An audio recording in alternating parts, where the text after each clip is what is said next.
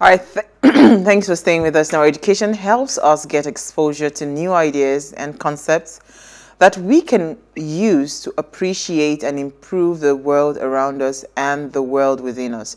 Education is the tool that breaks down all barriers. Education is part of the foundation of all progress and growth, both as an individual and as a society. All things are possible because anything can be learned. Now, on the 14th of February 2022, the Academic Staff Union of Universities, that's ASUU, again dared the federal government by declaring a 4-week warning strike, having waited to no avail for the latter. Now, students have been out of classes since then, and Vanguard reports that the President, National Association of Nigerian Students, NAS, Comrade Sunday Asefon, on Thursday, accused Nigerian leaders of ignoring the plights of students who are at the receiving end of the ongoing strike action embarked upon by the Academic Staff Union of Universities, that's ASUU. ASUU's strike is almost turning into a norm in our educational system, and we need a permanent solution, and which is why we are asking today, can Nigeria truly afford to pay universities this 220 billion naira annually? That is part of what they say that they have agreed upon. Is Nigeria capable of paying this amount of money to the universities? Is the government capable? Now, today we are having a bit of challenge. We do not have our WhatsApp and SMS number, so when we open our phone lines, we'd just love to hear what you have to say. All right, so ladies, I saw the video, right? Our dear Annetta Felix, she's doing us proud. She did a research, or she spoke to a few students, right? And the president of ASUU, and she spoke to a few lecturers that are lecturing abroad. And it was just an interesting video to watch. I mean, if you've not seen it, you can go on Annetta's pages there, Annetta Felix. And first of all, there is a set amount in trillions that the government, I think about how many trillion that the government was supposed to pay ASUU, but what they had agreed upon was to break it down. 1.63 Once was, billion. yes, trillion you mean? Sorry, trillion, yeah. So they had agreed to break it down to pay the universities 220 billion naira annually, right? And this negotiation, the agreement was done, I think in 2009. 18. No, the renegotiation of the 2009 agreement, it was done in 2018, right? Yes. You know, so I'm just wondering, because I listened to a particular professor that had talked about universities abroad, and this is what I always hear when they talk about universities. Education anywhere in the world is very expensive. It's not cheap, right?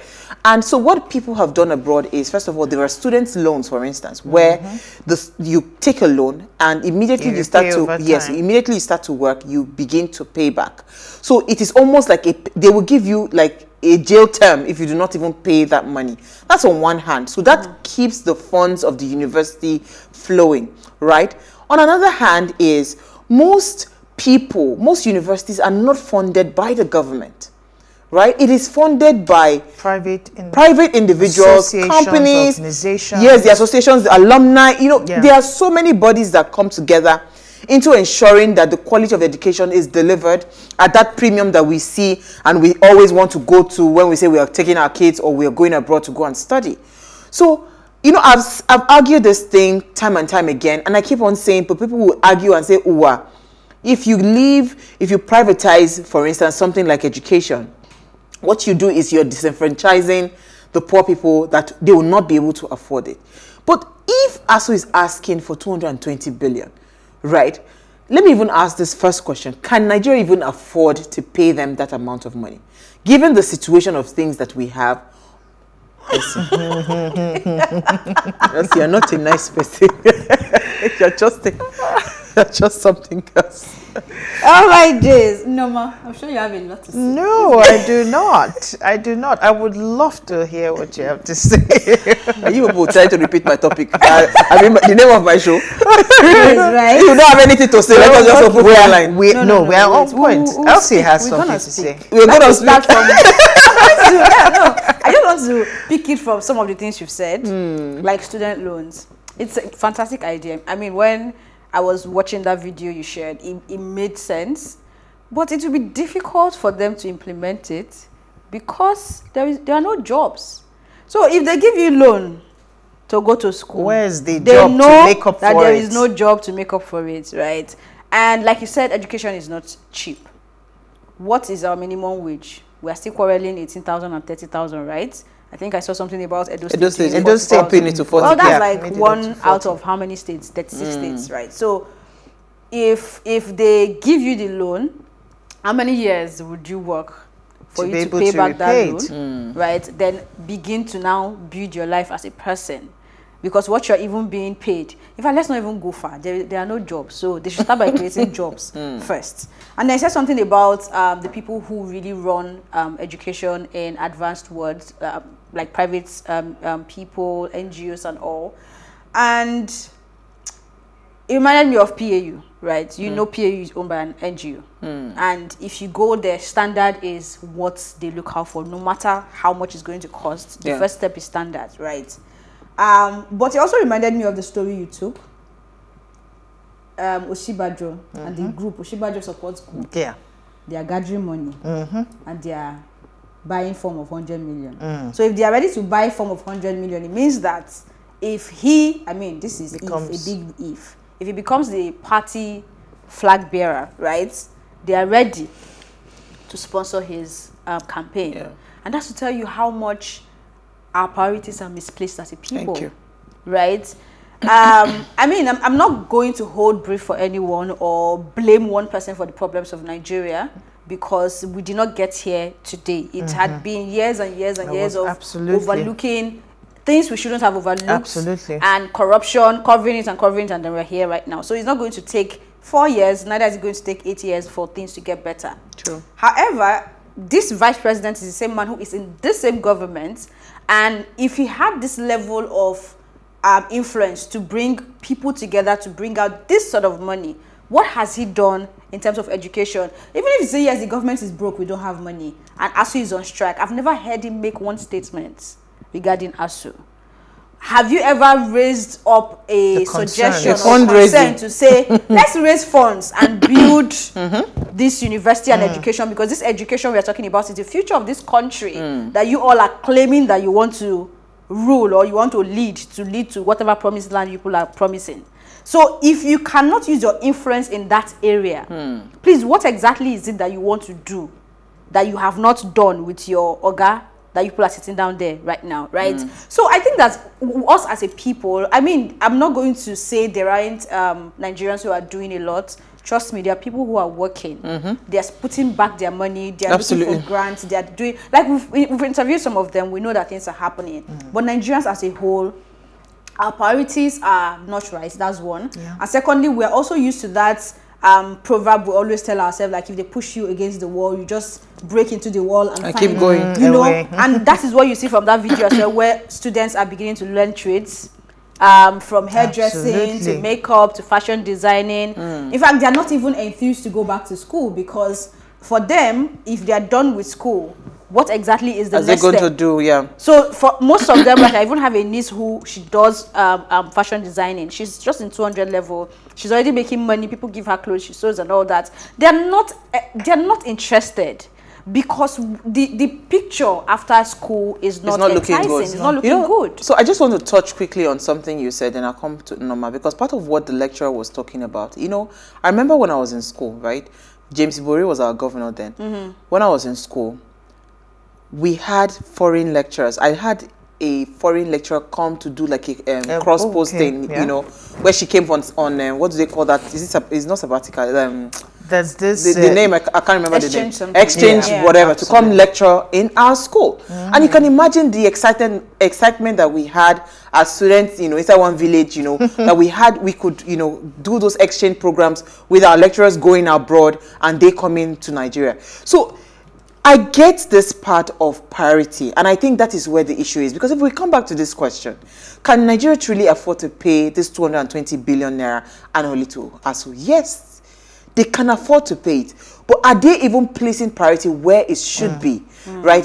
That is now the big question. But let me hear your thoughts, Norma, then I'll come back. Yeah, it's still on priority, right? Because when you think about it, education, I think it's the quotes that you mentioned at the beginning. Education is an integral path of growth in any given society. When people are enlightened, when people have a say in the decisions and decision-making process for the outcomes of their lives, then it's easier to channel them in the right direction. And the more people who are exposed to quality education or learnings that help them or empower them to become better people, that the better quality of human beings that we're able to churn out. Now, where our priority lies as a nation, we have seen it over time in the kind of leaders that we've been able to churn out and the kind of decisions they make on our behalf.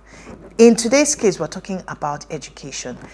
I don't know about you, but as far back as when I went to university, there was, in fact, one of the first, what will I call it, indoctrinate or welcome was after matriculation. Our matriculation, they said we should go home for 6 months. You know, we just came, wore our gowns, took pictures, and after that, school went on strike for 6 months. We lost a couple of years. And I don't know of anyone who graduated at the time that I did. Oh, you did? I did. Where did you school? So that's what I'm saying. So Delta State University under, under Ibori's government, even when the strikes were going around, he said his own university. Yeah, so I think that happens in Lorry as well. Yeah. So it is the priority that matters. A couple of schools were able to avoid that. Yeah. But some of us, unfortunately, we didn't. Okay. Because the funding, the university requires a lot of funding. Yes, it does. And he pumped a lot of money into the university, ensuring that the running of the school day to day was not disturbed. Okay, right? So let's believe that. It's actually quite interesting that James Ibori is coming up in a very positive way tonight. Yeah, I was just going to say that. Let's believe that. No bad. That government actually believed in the future of Nigeria in that regard. Let me take a break. Elsie, when we come back from the break, we'll open our phone line. Stay with us.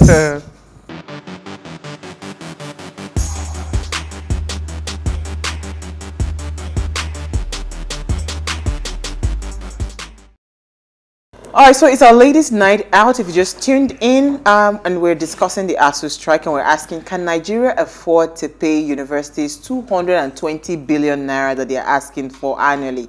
Now, remember I said we do not have our WhatsApp or SMS line, so our phone line is open. Please call us on 07025007749. That's the number to call, 07025007749. Please remember, turn off the volume of your television set so we can hear ourselves. So, Norma, sorry I caught you. I don't know, have you recollected your thoughts? I'm trying let me coming back. Okay, go ahead. The truth of it is that the outcry has been from many years ago. And this, I do not want to believe that over this period of time that it hasn't occurred to anyone in past governments to actually look into the issue that the ASUU association has raised over time. They made that professor made a number of points. He said things about renegotiation of the 2009 amendment. He said something about revitalization of public universities. We had some governments who just said, oh, we are bringing up social university, this university without funding. So how do you carry out certain projects, long-term projects like that, without actually putting in the necessary funds or putting in the structure that will encourage effectiveness in that project or in that assignment that you've put out? And you just give the facade that, oh, we're very concerned, and it seems like you are not concerned about even the students. Yes, it is obvious that government cannot handle it alone. But where I'm trying to pitch my tent is that what have they done over time to really tackle this issue? Let me take our first caller for the evening. Okeke from Abuja. Billy? Okay, Rie. Oh, sorry. Hi. Thank you for calling. Let's hear what you have to say. You're live. Hello, good evening. Thank you for having me. Yes. My contribution to the issue of discussion tonight basically is, I think it's not an issue of affordability. For me, is a question like you rightly mentioned, priority. That is the truth, because if they can give a budget of what they are giving to security, to the Nigerian Army, to the Nigerian Air Force, to the Nigerian Navy, I think they can also prioritize same for education, because when you are talking about allocating so much budget for defense, for security, to me that's being reactive. And it's cheaper to be proactive than be reactive. So if we put in half of that in quality education, emphasis on quality at all levels, you will not have to put in so much in terms of maybe defense and security, because people will come out of school and get quality education, come out of school, get decent job, and they'll move on with their life. That's my take. Thank you so much. And you know, it's so interesting. I was watching, I think I mentioned it the day I was done watching it, where, oh, was it Taraba now? I can't remember the state government that gathered, the state governor that gathered all the who and who, how this one was donating 300 million, 1 million, that they want to revitalize the educational sector in that state. I think it's Taraba, I'm not sure now. You know, everybody, all the big names, you know, the heavyweights, the power pushers. And like Elsie rightly said, if you truly understand the importance, and they know the importance, they know how important education is, because you see, an educated mind, you cannot be tossing 2,000 naira and bag of rice for them for your elections. You can't be using them as thugs, you can't be using them as anything, right? So when I watched that fundraiser, they raised, it was in billions what they raised, right?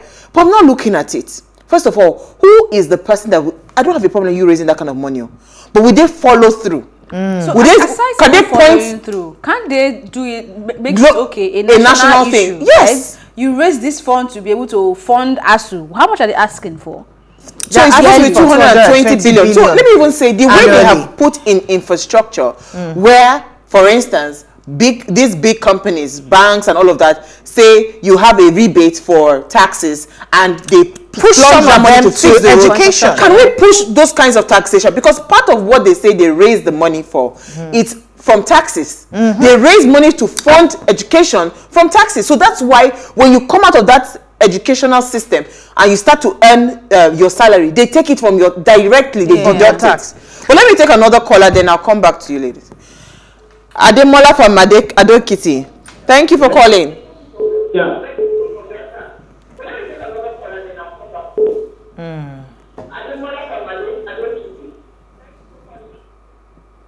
Ademola, oh, I begged you to turn down the volume. Yeah, they had to cut him off. Go ahead. You know, you're going to say.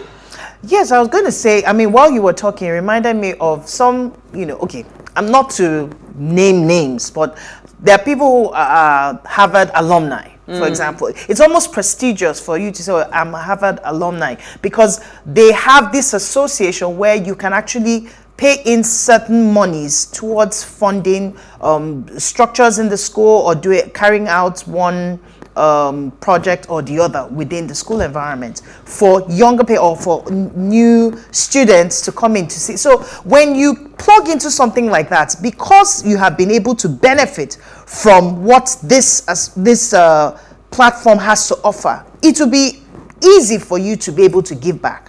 So some of those give back initiatives, but the thing is that a lot of these things are not genuine. We have a lot of sincere people who call themselves our leaders. Let me take Ademola. I think he's back. Ado Ekiti.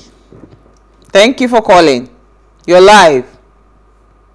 Let me say this. I really appreciate what you guys are talking about on the ability of federal government to pay the 220 bill. But you see, what people don't know about the system, because I am part of the system, is that ASUU is not really fighting for improvement. they are fighting for welfare. We are fighting for welfare of the association members. People don't understand that ASUU is one of the biggest problems of the university system. Today, if you read in the news, UI, FOE, and some other universities in the north, and all that, they are getting accreditation. And yes, it's the same ASUU that we go to the press and say, there are no infrastructure. The basic things needed to get accreditation for courses are this infrastructure. They are the one that also claim that through NUC uses them as consultants, as accreditors, and they're the one that will go to all those schools and say things are perfect, so that NUC can give clearance for accreditation. So where is the problem of infrastructure? Are you getting what I'm saying now? Now, when you talk about this issue of other things, that fund is there, is pumping over 230 billion naira as interventions regularly. Now, what are they doing with the money? Is the issue we must talk about. Now, look at public universities. I mean, federal university, for example. I'm not even talking about state. State are just worrying themselves by joining Central ASUU to join this problem. Now, are you telling me that federal universities are not sustainable? They have student capacity and they are paying fee and all the rest. What is the management of those universities doing with those money when their staff is being paid, the personnel cost, which is oftentimes higher than in terms of budget, is paid through the federal government? What are they doing with their IGR? So these are issues we need to really know. Ask the VCs. I think the issue going, I will provide two solutions to this from my own idea. Let every kobo be paid, the students' school fees be paid to the central bank. Let us have a central distribution system to each of those schools. Number two, let's look at alternative sources of funding for our institutions. There are equity arrangement financing that can come in. There are people who can come in and all the rest.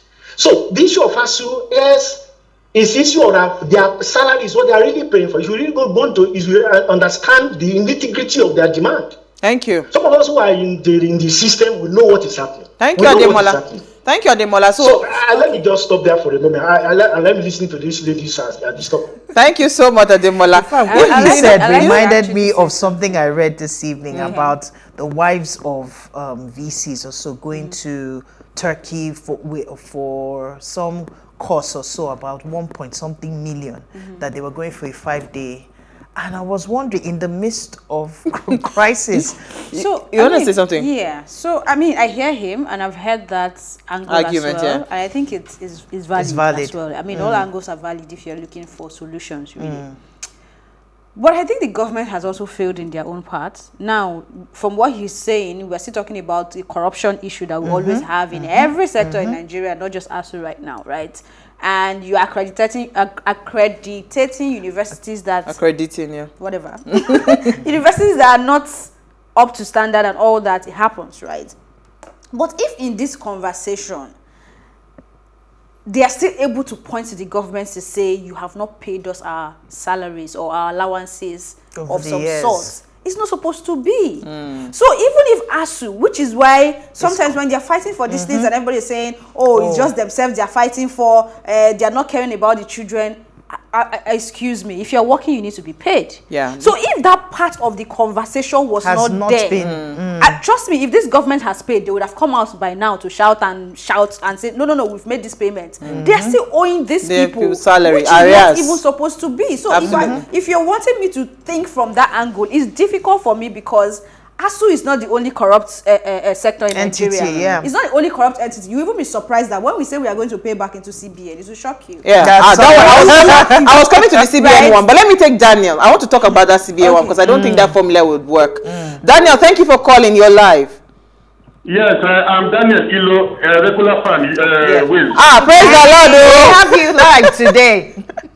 So I want to comment on the ASUU strike, but I want to, is the country that broke that they cannot invest that amount on education in Nigeria for a year? Because I don't understand why they have to go on strike when the country can afford to invest in education. Because Sister Elsie made a statement which I agree that we have a misplaced priority, which is right. Because some of our governors and senators, House of Reps, House of Assembly, they go away with billions and trillions of naira. So are we that broke that we don't have the money to invest in education and end this ASUU strike? Thank you, Daniel. You know, so thank you, we're not that broke. We can actually afford it. It is just where we lay that priority. In fact, we can afford much more than that. If we won't get because if we won't check, look at the allocation, budget allocation. Yes, now for education, and see how it is. That as a country, we're not a serious country. In fact, there's no you know, serious. so I was saying that when he was talking about CBN having a central, like that one is a complete disaster. So I get that part, and that's why I would have preferred a solution that can we find. See, there are big universities running without any headache. Private universities. What is the structure behind the management system? It's just like the way the school my children go have been going to, from primary school all the way down to secondary school. They have a body, so it's not this one-man business. They have a board of trustees. They have board of directors. So when you see schools that have those kinds of structure, there is always a proper structure to organize it. So why can't we say, you know what, I think the management of the funds, because you see that IGRA mentioned is quite important. You cannot take away that there is school fees that are being paid, so many things that are being paid. Where is the money? How is it being managed, right? So if we won't say from the eternally generated revenue, funds, how is that managed, right? At least that internal generated funds should be able to take care of salaries, should be able to take care of the maintenance of the school. Do you know how much students pay for student hostels that they don't even end up getting the allocation? You don't want to go there. There's a lot of money. You don't even want to go there. It's the same how we're asking so, about this. So how? You know, so what I'm even saying is that can we find a way to create a more corporate body that constitutes the management team of every university, and let us even see how far that will go. Let's get business people. Business it's executives. Not going to work from a national level.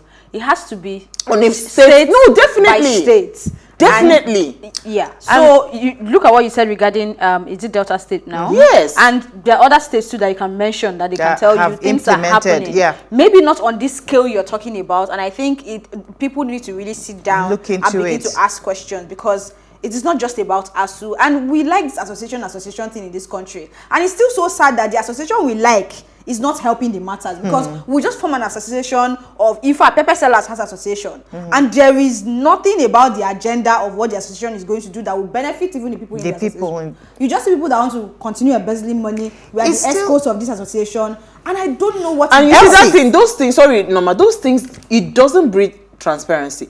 So imagine a state where an Ibuku Awoshika is coming from. She would gladly, with honor, sit on the board to say, you know what, let us look at this financial structure of your business. No, it will not be. No, there are people who it will not be a paid job, and you'll be shocked at the number of people that would volunteer to say, we know what, we want to make this university profitable. There are so many things that can be done. Well, it still speaks to the level of sincerity of the people involved. Do they really want this structure to be in place? Is a question. There are so many people, when you're talking about all these things, it's not their problem. It's not an issue for it's different when you are directly affected by the issues on ground. But a case where you may not be able to connect with the problems because it's not your problem. If we have more people who can feel the pulse of the people, at the end of the day, this giant war between ASUU and government, who is suffering at the end of the day? Is it not the Nigerian citizens? Is it not the Nigerian students? Some of the videos that we watch, some of them have gone on to different things to go and learn different skills just to continue to help themselves, to beef themselves. So at the end of the day, they are the ones suffering. And until we have genuine people who can volunteer their services or their expertise and create that platform where we can now start seeing what's the word? We can now start seeing transparency. Absolutely. Let me take a caller. I think we have a caller. I'm sorry, I didn't get your name. Joe. Oh, right? Joey from Sokoto. Salaam alaikum. Yes, good evening. Good evening. Good evening. Okay, let me just correct one or two impressions. The 220 billion is not meant for ASUU. It's meant for the Ministry of Education or any government agency to provide infrastructures in the universities. Okay. Secondly, every penny that comes to the university goes to the TSA account. That is Treasury single account of the government. So there's a way they monitor what comes to the universities through that. So it's already with the CBN or whatever, with the federal government already. And so the school fees paid by students is already subsidized. Another way to solve this problem is to remove subsidy, which ASUU is not supporting. And when I support them, you cannot ask students to be paying 200,000, 500,000 the same way it's being paid in private universities. Because the minimum wage is already 30,000 per month. And you want even ASUU members will not be able to afford 200,000, 500,000 to pay for their awards. So we should be careful about all these arguments. So I like what you're saying, Joey, but you see, when you talk about students not being able to pay for a certain amount of money for school fees and all of that, how would we then move forward? I'm trying to find the solution, because we know globally education everywhere in the world is not same government. Hold on, let me finish. Education everywhere in the world is not cheap, right? It's not cheap. So how do we find a solution? How do we find a balance that it gives quality education at the same time the student is not, is not given an arm and a leg for it? Okay, you mentioned it about prioritization the other time. We can really mobilize 4 trillion naira for subsidy, which is okay. I'm not criticizing that. If you have to pay, then we should pay it. But you can mobilize 4 trillion naira per year to pay subsidies. Why can't you do the same thing for universities in Nigeria? Then again, you always argue that education is not cheap everywhere. We've been to a number of countries, even the Scandinavian countries, where there are no school fees. There are no school fees, but those countries are subsidized. So there are no school fees, but those food eaten by students in the restaurants are subsidized. Their transportation subsidized. Almost everything is based on subsidy. Thank you. These are facts. Absolutely. But don't know, we always take maybe all the Western countries, you have to go and no, so I know. Thank you so much, Joey. We have to let you go. But I know that most of the Scandinavian schools are, they are free. In fact, there are some schools that from 0 to the whatever level is free education. But you see, in those structures, right, they are heavy on taxations. They are heavy on. There's a way the government is collecting that money, and there's a structure that when you are done with the school, you are able to you will be able to pay back. You understand? You start paying also to the post, so that somebody else will be educated because you got educated, right? So it's a systemic problem. And there has to be a structure that works. We can't be having, taxes not being collected properly. The places that we're supposed to be generating revenue, we're not generating that revenue. Do you get? We can't have that. If we have all those systems put in place, then we can afford to even say every Nigerian will go to school for free from 0 to whatever level you want to go to. So I like your argument. It's good. We hope they are listening. But ladies, I think we ran out of time. Elsie is quiet. We ran out of time. So I'll just say that until we are ready to do things right, we'll still keep going round and round in circles, because you can't do anything right if you're not ready to do it right.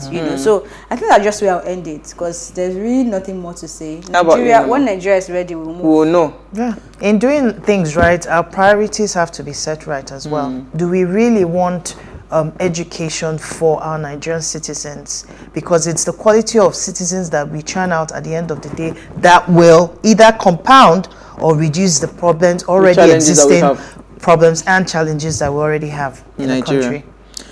Thank you to everyone that called. Maybe, just maybe, we really need that law that would ensure that those that are in government, especially governors and presidents, everybody from councillor level, you must have schooled in Nigeria. You first, you must have schooled in Nigeria, right? Even if it's just to your secondary school or to your first degree, right? Some level. Then your health too has to be here, and your children cannot school outside. Then I believe that we'll begin to do things. It's at all levels, or but if the case now is you can be president here, but your child is graduating from UK, and then you still go there, you take picture and you post it. Did you see that? Did you see that season where all their children were graduating? And we are posting it. We are posting it on social media.